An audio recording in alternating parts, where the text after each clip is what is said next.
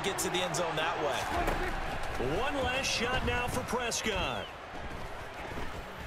He's going to let it fly. And this is going to be caught. On the final play, a touchdown. One final shot. They'll look to throw. And it is caught. Putting it down and kicking. Yeah, I'm not buying it. You got to kick the extra point. And here comes a return from just beyond the goal line. Now a crease here as he's past the 30.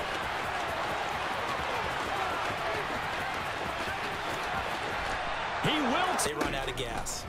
A first down throw for Prescott. This is Smith with a grab. He finds some open field here. He's at the 30.